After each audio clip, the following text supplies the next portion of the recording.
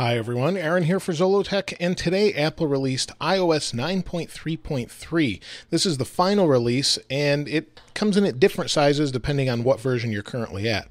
This is after 5 betas they've actually had before this pretty minor release. It's 9.3.3, so anytime you have that 0.3 or 0.123, it's pretty small. Let's take a look at the build number. This is build 13G34, and that's the exact same build number as beta 5. And so what that means is they've decided beta 5 was good enough, and that's going to be the final revision that's pushed out to the public.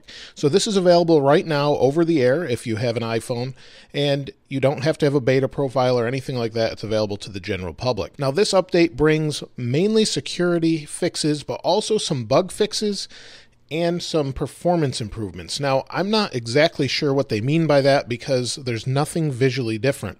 The only thing that looks different here is my wallpaper, and that's because that's a wallpaper I actually chose, and I'll leave a link of that in the description below. Now, the rest of this basically is going to look the same. Everything feels nice and smooth. There have been some reports already of people with connectivity issues with Bluetooth. Some people saying they had bad battery. I actually didn't have that problem at all.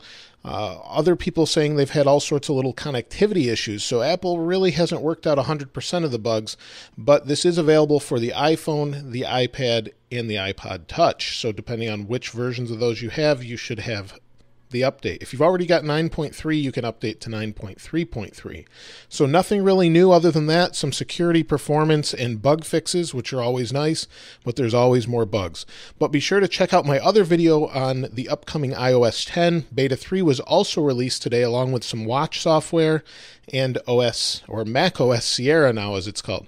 So there's some updates there as well. Be sure to check the channel for the other updates on iOS 10. If you found anything though in 9.3.3, any problems, anything you found in particular, let us know in the comments below. If you haven't subscribed already, please subscribe and like. As always, thanks for watching. This is Aaron. I'll see you next time.